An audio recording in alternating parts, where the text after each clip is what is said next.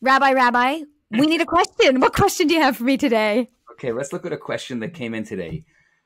Oh, this is going to be an interesting one because it's a little niche, but perhaps for those of you who have this challenge, this may be good for you. The question that came in is, what is the risk of marrying or dating someone less religious than me or not religious at all if I care about tradition? So I'll say that again. What is the risk of marrying or dating someone less religious than me or not religious at all if I care about tradition? This just came up. I can't believe this is the question of the day that's in your email inbox, because I just did an event in Jerusalem and somebody stopped me afterwards and came up to me and asked exactly this. And she said, I'm actually dating somebody. I don't know if I should even call it that, but he's not really religious and I am. And I want to celebrate Shabbat and the holidays and keep kosher. And he said he's spiritual, but he's not observant and doing the things and practicing on a daily basis. And the mother happened to have been there also at the event. And the mother's looking at me like, Aleeza, no, like this, it's never going to work. And I said, no, actually, that's not true. It's not true. I said, tell me more information. How much do you know about him? He's spiritual? Is he open to, hey, instead of movies on a Friday night, can we just do Shabbat? We can go to a movie on a Wednesday. You know, is he open to, okay, our kids could go to a religious school. I don't mind, right? Is he open to, okay, so when we go out to eat, we go for kosher. It's not so bad. We're in Jerusalem. There's plenty of places that are kosher, right? Does that bother him? Or is he open to, exploring what that might look like and feel like? And she said, I don't know. I said, oh, good. Date him. Figure it out. And don't dump him. Just experience that and explore it. And don't push. We're not like making him into something that he's not. We're just curious about what he wants, because she told me there was chemistry. There was something there. She's like, Aleeza, I don't know why.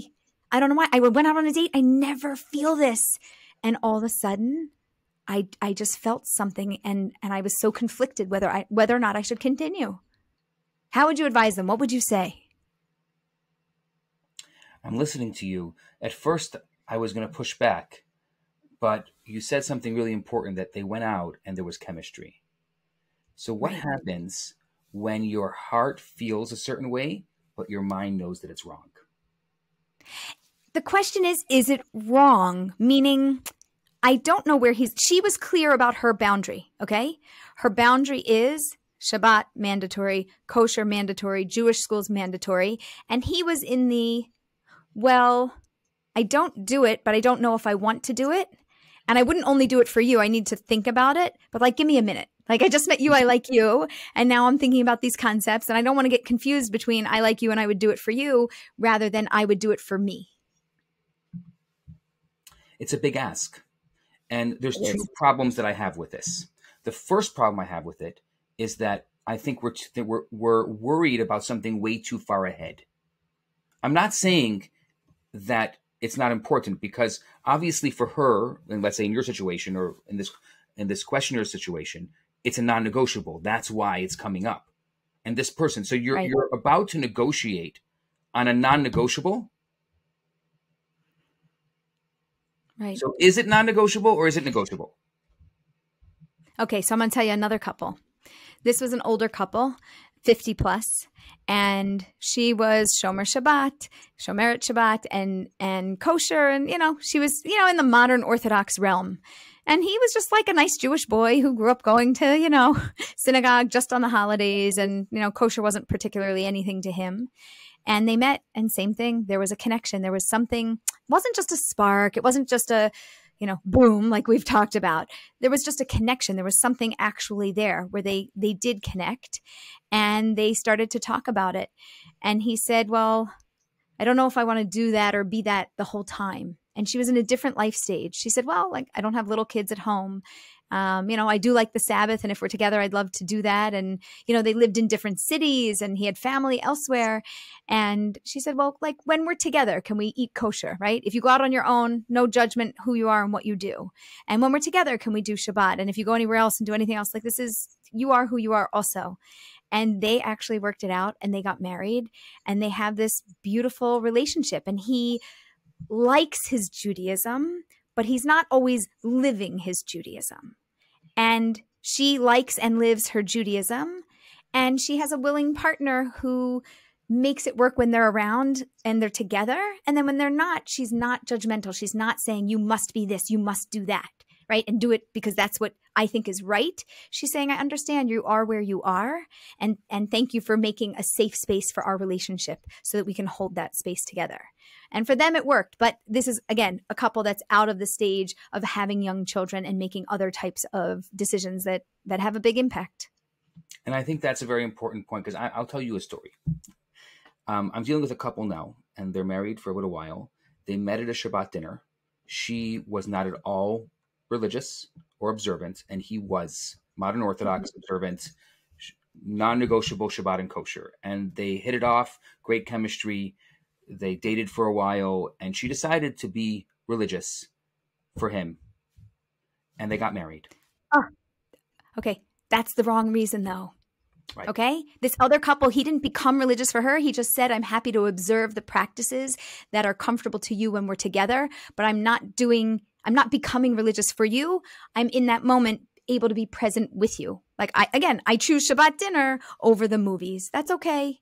I think that she wanted marriage so badly that she was willing to compromise on something that should not have been compromised on. That's why I'm bringing this up. Right. It can't be. This is a non-negotiable. No, it's a non-negotiable. Don't start negotiating on it. Though I will say, and I'm generalizing here because we can generalize here, that in my experience, if it's the man that's religious and the woman that's not, it's a disaster. If it's the woman that's religious and the man that's not, it has a better chance for success. Yes. Yes. And I have it like already, my head's like a dozen people. Yep.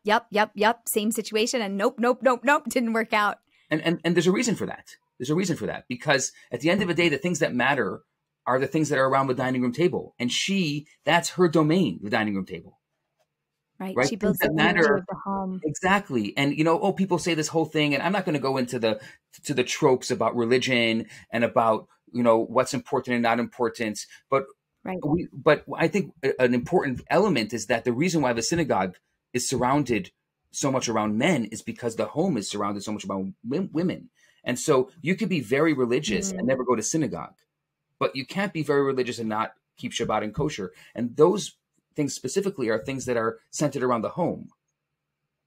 Right. And so I think that because that's important to her, this guy came to me and he said, I want to be kosher. And I said, did you ask your wife about it? So why did you ask my wife? I said, because she's making the food. When you make the food, you can keep kosher. Wow. That's powerful. And so I think you're spot on with that. I've seen it so many times in so many relationships. And I've sadly also seen the divorces that result from it being not in the right direction. That's right.